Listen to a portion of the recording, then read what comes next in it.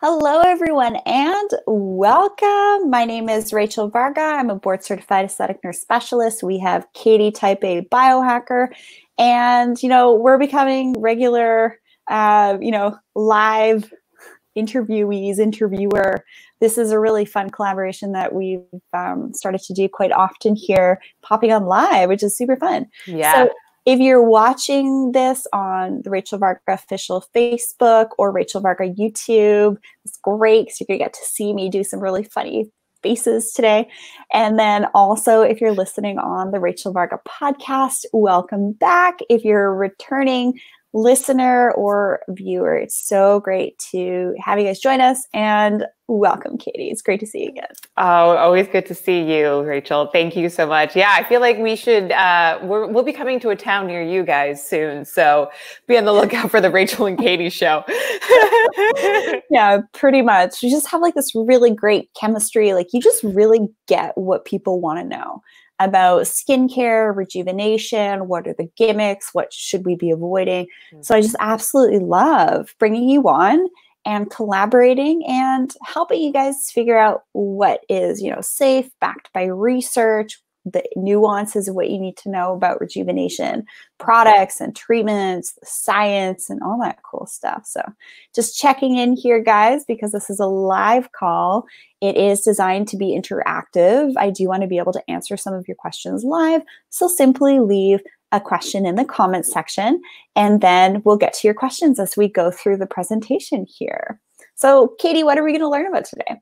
So I want to learn about, how I can get more glassy skin for the summer, what injectables are going to be right for me, what the budget is like, and all of those things. So I'm just so excited to kind of dive deep into this world that I actually haven't experimented with yet.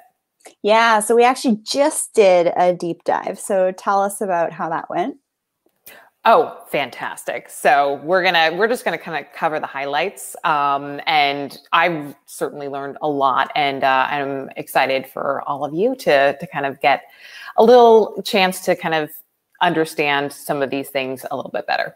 Yeah, we just went live in Summer Skin Camp where we really kind of went into the nitty-gritty details on a lot of these topics. Mm-hmm. And so this is a more sort of like general live to give you guys a sneak peek as to what we're talking about on some of the other programs that I have available, such as Summer Skin Camp, or if you're listening or watching to this in the wintertime, in Winter Skin Camp, because it's a good idea to actually switch up what you're doing seasonally to address your skin needs, whether you're more indoors and things are a little bit drier, or you're outside and you're sweating more, how to counteract what's going on in the sort of inside environment and also outside.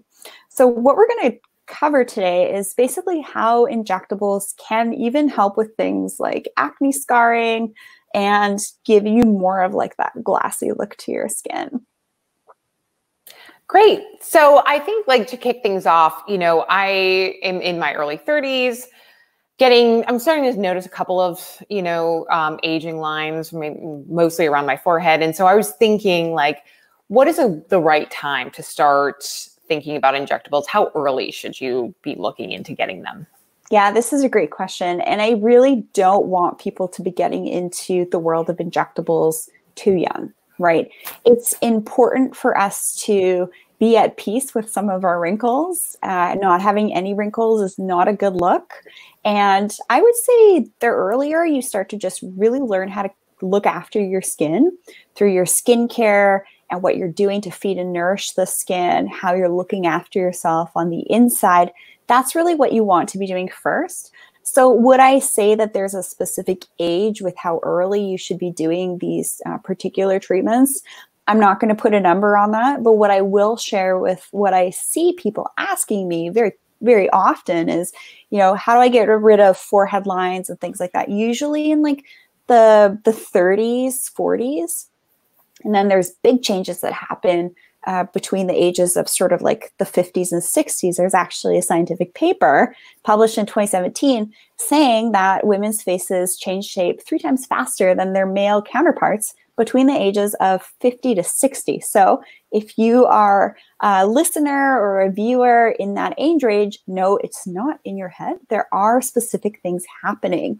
So is there a specific age where you should start or stop doing these treatments? That's a completely personal question.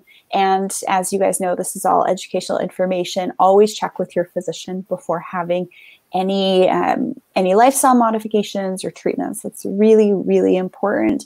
But what I do see are people younger and younger getting into these treatments, getting the big duck lips, things like that, wanting to freeze their foreheads. Do I like that?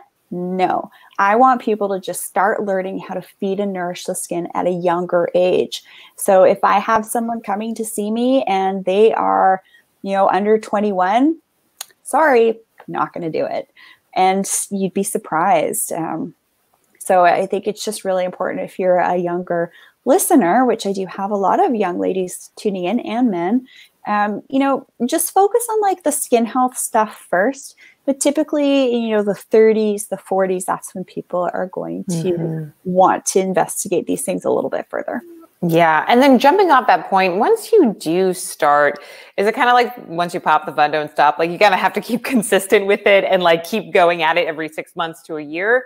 Or can you let a little bit of time pass and then get some, down the line again? I recommend incorporating these more expensive in-clinic rejuvenation options in a way that works with your budget and lifestyle, and also in a way that makes you feel good. If you're having, anxiety about doing something, or it's just not quite in alignment with how you're feeling on the inside, don't do it. Nobody's making you get these treatments. And in fact, when I see these, really young people or influencers online and they're getting these treatments done and they look great in their photos, and then, I see them in real life, it's like they look crazy. Be more natural looking. Maintain the ideal ratios of the face. Don't go for an exaggerated look and all of that. Natural is always going to be that natural look's always going to be the classy look, right? And so it's important to not let the media try and tell you, okay, this is the new normal, right? The duck lips, having the lips enter the room before the person does. No, you just want to really maintain the health of the skin. That's really, really key. So say, for example, you've had a couple of treatments and then your lifestyles change. Say we've been on lockdown, all that stuff. No, your face isn't going to fall apart, right? That's usually people's fear. It's like, okay, what if I start down this road of in-clinic stuff and then stuff happens, clinics are closed, or, things change in your lifestyle? You will have had a benefit when you were treated, but then being able to supplement what you're doing at home with your skincare, your rolling, your red light therapy, your healthy living practices based on what your genetic composition wants from you, which we can find out with these really cool lab tests, not just doing what the latest influencers telling you to do, but really kind of going within what feels good for you. Tune into your body. Start to get intuitive with what your body's telling you. For example, what you're eating and drinking, how you're sleeping, how you're exercising, all of that, you definitely want to prioritize more than just getting injectables.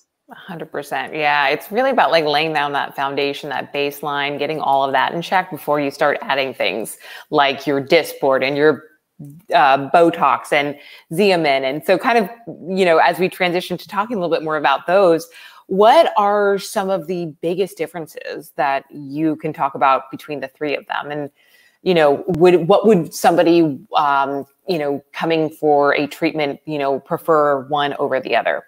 Yeah, well, first of all, I do just kind of want to give a general PSA that if you say have an autoimmune condition or you're fighting something, whether it's bacterial or viral infection, just not feeling great, don't do these treatments. No one's making you do these treatments. And if they are, obviously you need to have a conversation around that. You don't need to do these treatments to feel and look beautiful. However, there are many options available. So without making any sort of drug claims and things like that, it's very important for us to follow what the research data is showing. So I wrote a paper last year. I won an award on this academically published article. You can just Google my name, Rachel Varga. You'll see my paper. It's, PubMed, for example, is where you can access that paper. And so in my paper, it's talking about rejuvenation to the eye area. There's a little table, and I list out the molecular weights of these particular products. Some of the molecular weights of the products are heavier and lighter than others. Some of these products have added ingredients that can actually, since 2013, have been studied to launch an immune response. Do I want to put that in my body that's going to launch an immune response? No. So I do have specific recommendations as to what I prefer at this time based on what the scientific literature is telling us. These different products do have different feelings to them. So some of them are going to feel a little bit more stiffer and frozen. Some of them are going to feel a little bit softer than others. So it just depends on what your preference is as well. So you can have this conversation with your professional provider, your aesthetic physician, your aesthetic nurse, or I go into, the thick of this during a one-on-one consultation, either in the office or, if you're anywhere in the world, obviously you can meet with me online through a virtual call, which can be scheduled at rachelvarga.ca. Then we'll kind of get into, which options could be available to address your skin goals. So I do have a preference with these products, and it's based on what the scientific data is telling us in respects to the weight and how they feel. And I've been doing these treatments for quite a while myself, and I've definitely really liked the results with them. And then others I haven't really liked the results with quite as much. Mm-hmm. Can you ever mix some of the, the Botox with the Dysport, with the Xeomin? Do people ask for that when they come into the clinic? Or is that like a recommendation kind of based on what their end results are? This is a really interesting question because some of these particular products have certain nuances. Some of them are going to create a more stiffer feel. Some of them are going to create a more softer feel. So it actually can sometimes be better to use certain products in certain areas and then other products in other areas. So that's determined based on what your specific goals are. I do have to be a little bit general on these live informational educational calls for obvious reasons, because it's so different for everybody. But in terms of some of the trends that I'm seeing of creating cocktails and actually mixing some of these products together, I don't love, because what's the final chemical composition and interaction if, say, you're mixing like a neuromodulator with a filler, with an antioxidant, and doing like a cocktail? That's become a big trend, is actually mixing them together and then doing some of these facial treatments. So that's become quite popular over the last year or two.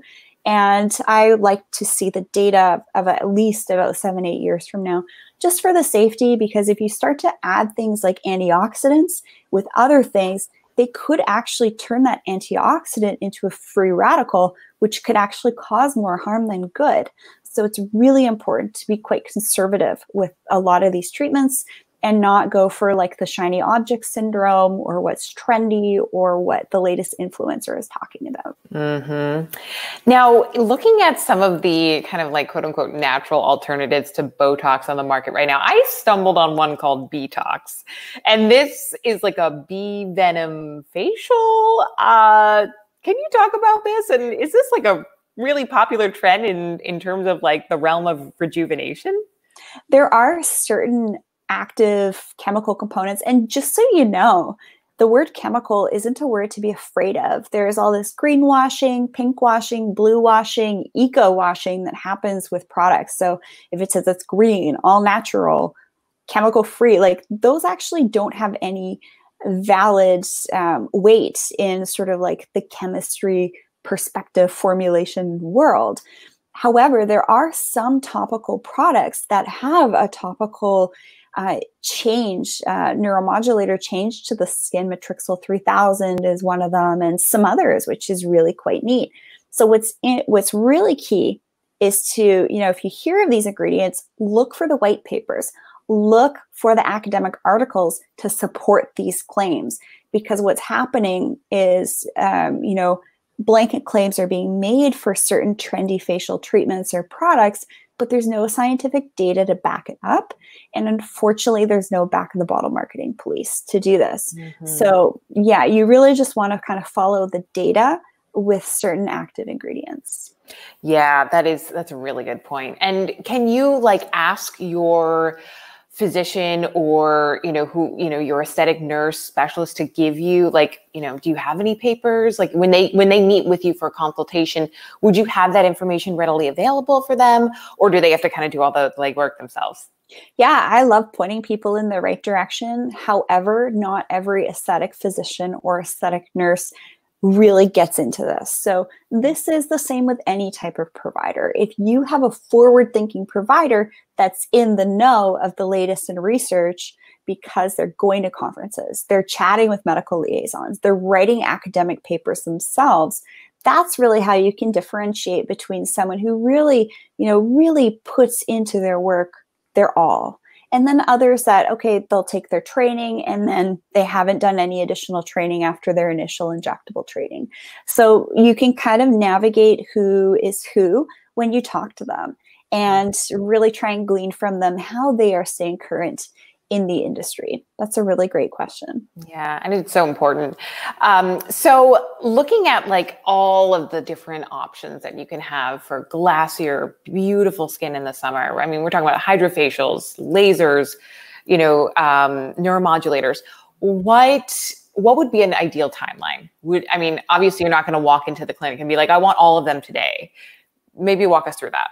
Yeah, so we just went into, the thick of this in Summer Skin Camp. And of course, I go into this more in one-on-one work. So if this is a question you're having of how do I integrate these options together, I do recommend that you just book a call, rachelvarga.ca, or join the fun in Summer Skin Camp.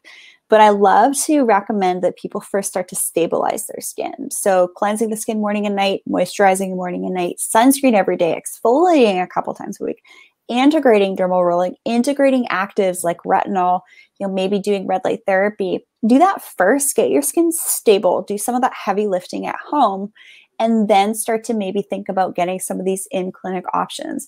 There's so many wonderful options, both at home and in clinic.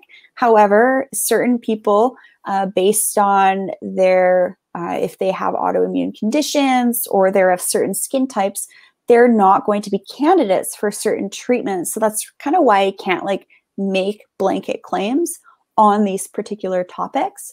However, balance your skin first, then maybe start to get some skin boosting facial treatments done.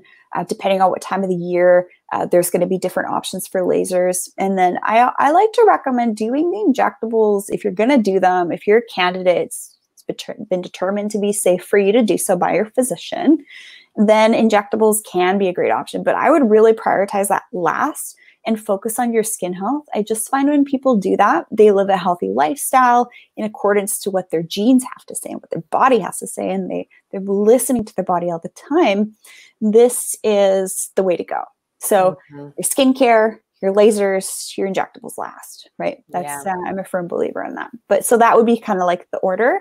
And then in regards to downtime, it just depends what you're having done. And just in general, before having a treatment done, avoid your actives like retinol for a week before anything, dermal rolling, same thing, and the same with afterwards. But there are specific things you need to know with laser treatments. If you can't have a tan or you can have a tan, what type of sun exposure. So obviously we're not going to be diving into that because that's pretty nitty gritty. Yeah. So one of the things that's kind of been a barrier to entry for me is I'm deathly afraid of needles. So can you just kind of walk through how painful are injectables for people?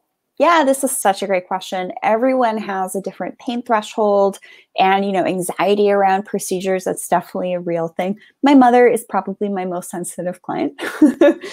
So I also was a pediatric ICU nurse before getting into medical aesthetics about 10 years ago.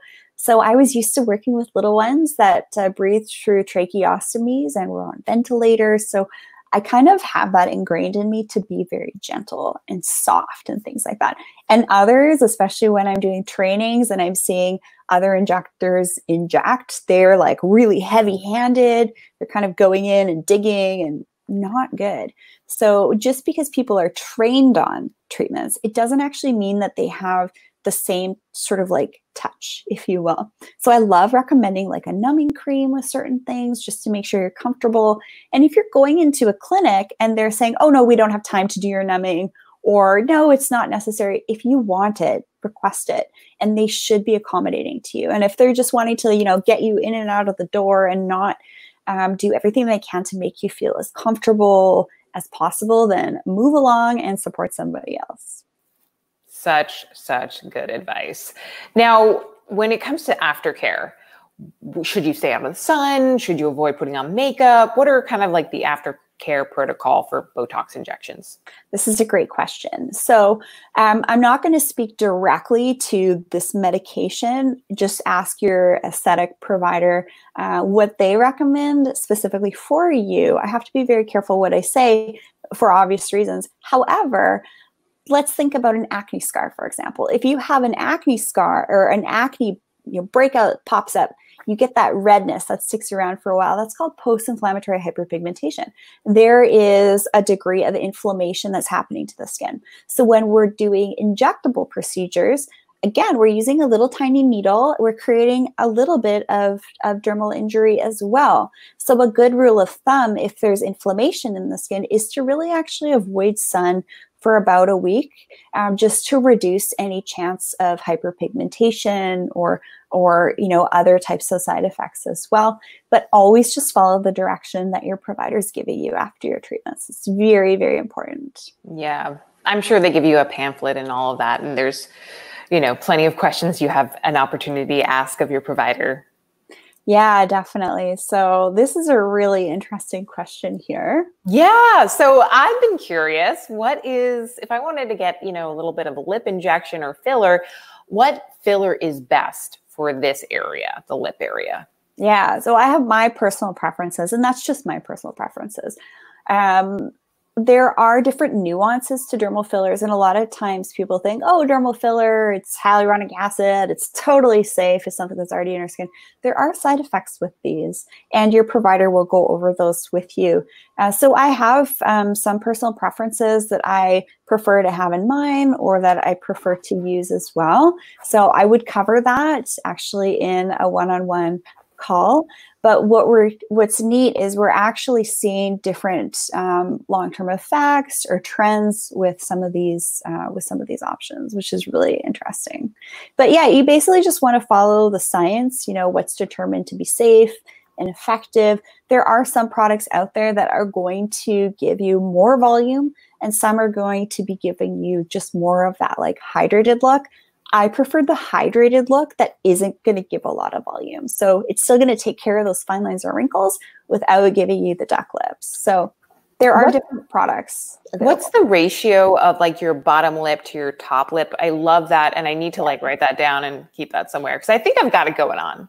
Yeah, so Leonardo da Vinci, Michelangelo, they spent a lot of time doing sort of like the facial feature analysis and mapping and things like that. So what I've seen are the lower lip to be about, 1.6 times larger than the upper. However, some people have just naturally this gorgeous fuller lip. What we're seeing more of is that lip lift look where skin is removed here and you get that like mega curl here. So how stupid would I look with them?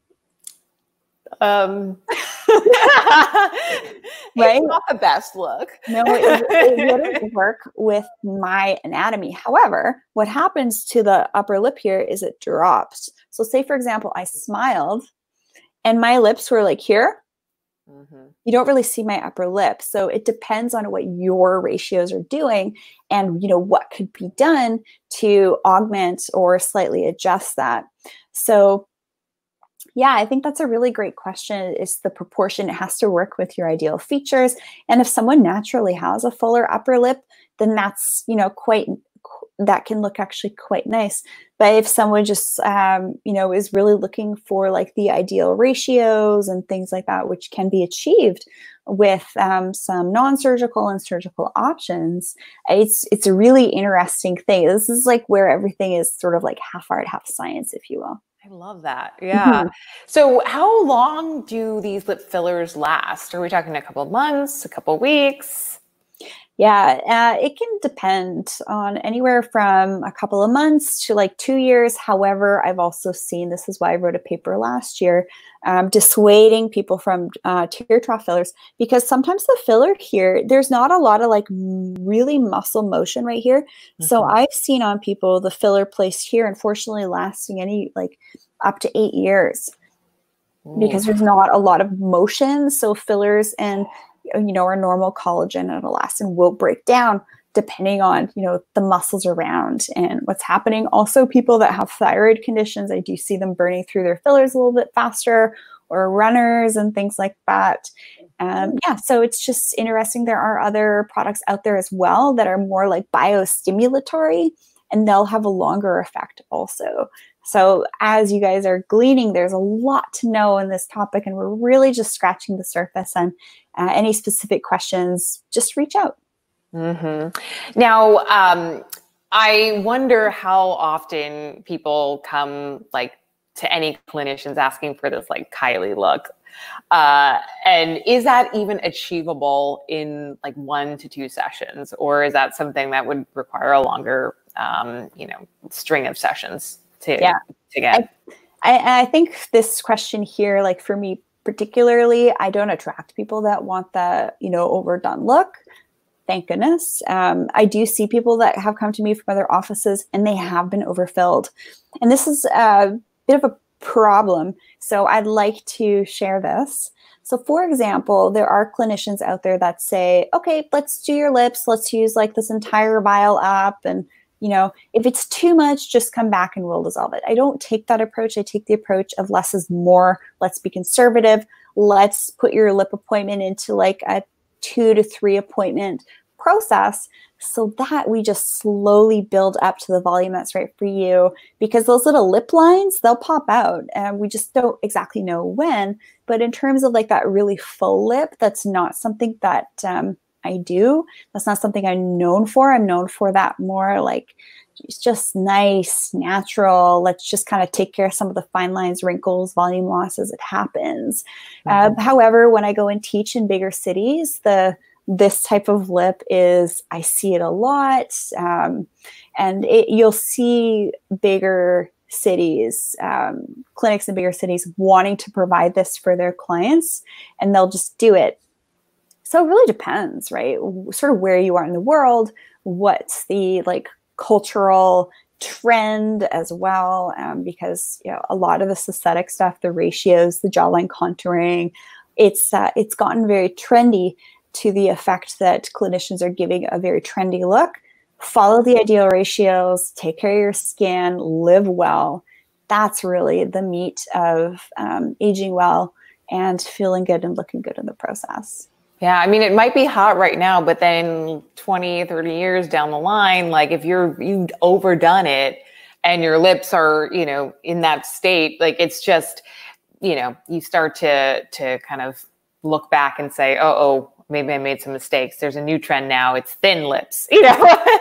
So yeah, I think kind of looking at proportions and some of the art and to the science is a really great suggestion. Yeah. Now, if you did say over plump your lips and you're like, oh, this was a little too much, what is a way to dissolve those fillers? Yeah, well, just that. You can actually have some of these products dissolved. Just a really big safety piece here. The DIY injectables has become more prominent across the globe. This is not something that you want to go near. There's a lot of training that goes into doing these products safely, and also talking about counterfeit beauty products, whether it's skincare, supplements, what you're using in your home, on your body. I do recommend that you either get them straight from the manufacturer or an approved distributor. So what's happened is, I mean, you can just do a YouTube search of the big problem with this. There's actually a conversation on this on the Doctor Show a couple of months ago with one of my colleagues, with, you know, talking about this as a big safety piece. So safety, safety, safety, right?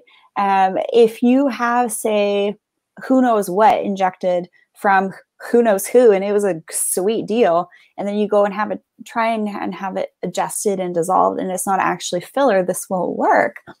So there are ways to actually reduce overdone features if, yes, they are in fact hyaluronic acid filler, but just avoid, getting overtreated by, really getting to know your potential provider. Do you trust them? What's the look they have? What are some of their before and after photos? How do they look? How do the staff look? How do the people coming in the office look?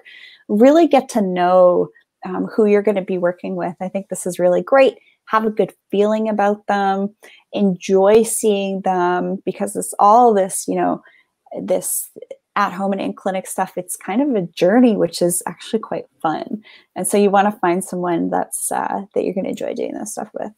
Yeah. And if you're not happy, get a second opinion. If you're just going to like a doctor and they're like, yep, you need surgery. You're like, wait, well, I'm going to go make sure that is the actual case. And it's like, if you just go into a clinician, they're like, yeah, let's just do all your face. You're like, wait, maybe I'll go see Rachel and like actually like, get a step-by-step kind of walkthrough of some of my goals. So I think that's so important. And I do that for people all over the world. We were just in summer skin camp. There's people tuning in from London, Iceland, Australia. Melbourne, all over the US. So I have the ability to actually search for clinics in your area and kind of pick and choose which clinic might be better than others based on technologies they have and that they don't have, believe it or not. Because what clinics don't have also says a lot about the type of clinic they are, because there's a lot of bogus technology out there that's just big time money wasters and things like that. So this is a really cool question. I'm excited to answer this one. Yeah. So I was thinking about kind of like the history of injectables, and I know you started about a decade ago. So where has the industry gone since then? And where do you see it going, especially how it relates to like environmental and sustainable practices? Yeah, this is so key. I'm a firm believer in conscious beauty consumerism. You want to be supporting companies that have values that you appreciate. How do they treat their employees? What are their environmental and social practices? I've been doing this type of investigation with my practices for quite some time now. But yes, I want to encourage all of you guys to do that as well. So some of the biggest changes that I've seen, for example, like a frozen forehead, the spocked eyebrows, people wanting to get as much of a lift to their eyebrows as possible. But then what happens is it goes beyond those ideal ratios. Or for example, just neuromodulators to the upper face, and then just fillers to the mid and lower face. Things like that are kind of evolving. Right now, the trendy thing is like that really prominent sculpted jawline, prominent chin, full lips, the tear troughs, things like that. The tear troughs were a really big trend when I first started. They still are. Same with like temples and things like that, but there's a lot of problems that can happen with these types of procedures. So you have to find a qualified professional, a highly trained professional, someone who's ongoing learning, and even better if you can find someone who's a teacher, because they're typically they have access to some of the latest research. And yes, some products, some of the companies are formulated in a way that when the products are being shipped to clinics, they're either packed in styrofoam containers with dry ice or with these plastic ice packs, and some don't require any cold chain shipments. And obviously, I'm happy to share that in a consultation, the differences, and we did talk about that earlier. And that's really key for you to understand that when you're getting these treatments done, what's the impact on the environment? And that's really key, because I find when companies care about the environment, they also care about a lot of other stuff too. Mm-hmm. That is the truth. Now, I know like that the Kim Kardashian vampire facial thing got such a big buzz around it in the last few years. And we have seen a lot more celebrities and influencers kind of doing these practices. So can you talk to us about what a vampire facial procedure actually involves? Yeah. So what's kind of cool, well, I mean, I don't know about that, but I would say that like social media and Instagram got really kind of like big from this one particular family, posting their photos and like these highly contoured, sculpted faces and things like that. And then what happened was, they started to share the treatments they were getting. I think there were ties to particular, products or procedures or clinics as well. So when you're seeing different people talk about things, do keep that into consideration also. So when we're thinking of that, bloody face and things like that, that's typically what's considered is sort of like a microneedling with certain types of products applied onto the skin. And I actually love alternatives to this that actually with these types of treatments, there is actually some waste as well that's created when you're, drawing blood and centrifuging different constituents like your platelet-rich plasma out from your blood and then putting it on the skin. I actually really prefer some laser options to this. However, there are actually some really great before and after photos that I've seen with some of these other procedures, which we'll talk about. But yeah, that was kind of like a really famous photo that we all saw. And for me personally, that's not a specific treatment that I've bothered to have done. I've gone through some other options, which I can share in a one-on-one call. Yeah. And so so this would be kind of like the PRP facial, basically. Yes. And what are people really hoping to achieve from something like that? Mm-hmm. Other than some really great Instagram scary photos? Yeah. Yeah, well, I mean, everyone's looking for that magical cream, that sort of like magic pill. And so unfortunately, what happens, I think, with a lot of these specific treatments is, people are like, oh, I have acne scarring. I want to improve this feature, that feature. And then it's just like, okay, here, just do this one thing and it's going to do everything. However, I'm a firm believer in actually layering things and looking at, like, especially your at home and your lifestyle as sort of like these pieces of the puzzle, if you will.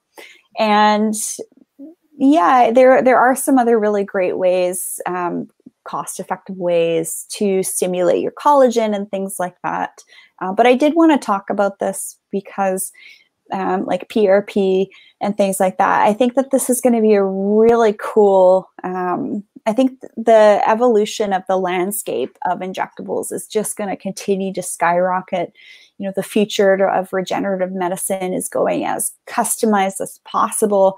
Having some of these conversations with some of the top health and wellness icons on my podcast and being interviewed by them, I'm learning so much. And then I get to share it with you guys, which is really, really great. PRP, I've had a number of my colleagues say that it's helpful for, different things, right? So I'm happy to share that with you. But yeah, before and afters, always look at the scientific literature and the data, what's happening there, what's been published, and then go for that 7-8 year rule. Because typically when we see these newer treatments come out, about 7 or 8 years, the protocols are more dialed in, which means they're going to be more like there's going to be more efficacy, hopefully, if this is in fact a good option. And the ways of applying it and outcome just gets better and better and better with time. So that's why I'm not a fan of just like jumping on the bandwagon of what the latest influencer is talking about. But then there's also like some really cool people, biohackers out there that are just like doing a lot of these things themselves, getting them done. And this is how innovation happens. It's by trying things if the science makes sense. Mm-hmm. Yeah. And then when it comes to some of the gentler alternatives to, say, PRP treatment, I know you had touched on something like a laser. Is there anything else that people could kind of dip their toes into that realm before they just go straight into the hardcore microneedling? Yeah, well, I mean, you can kind of do needling at home with dermal rolling, which is pretty cost effective. So if you're on a budget, that's really an option.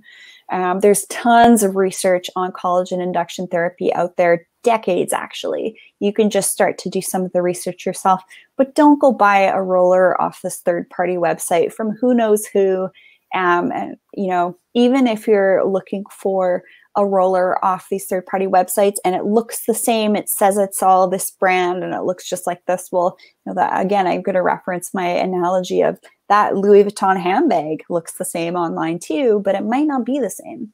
So when in doubt, get your items, your skincare products, your devices and things like that through qualified distributors. And if you're not sure, you can just send a quick message to the manufacturer, because you might want to be supporting certain individuals, but you want to do your due diligence that they are in fact approved to distribute these options. So gentler alternatives to injectables is absolutely what I love to recommend. So do your skincare, your lasers, your at-home stuff, live well. And then, maybe the injectables for what's left over, because they do have a place and they can actually, really improve like the glassiness to the skin. There's some anecdotal information coming out for, decreasing the humidity of the skin to even improve things like frequency of breakouts and oil production. That's all very anecdotal. I look forward to some studies coming out to support that. But yeah, even some injectables can be helpful for, assisting with acne scarring as well. But yeah, more gentler, these are all considered non-surgical options. Sometimes a surgical option might be the right option for you. So that's why meeting with a professional can be great. And it's just always like, if you have a skin goal, you don't just want to be starting to do like Google and YouTube searches. You really have to meet with an expert to see what's right for you on many different levels. You're going to save a lot of time and money by taking this approach as well, in my experience. For sure. Once you go down that rabbit hole of Google, oh my gosh, it's hard to pull yourself out. Yeah, you're like, I did it back in the day too, right? Like, how do I heal faster from this? How do I what did I do before to like get a better healing, reducing bruising, swelling, things like that. There's so much misinformation out there though. And I'm just here to keep you guys on the straight and narrow.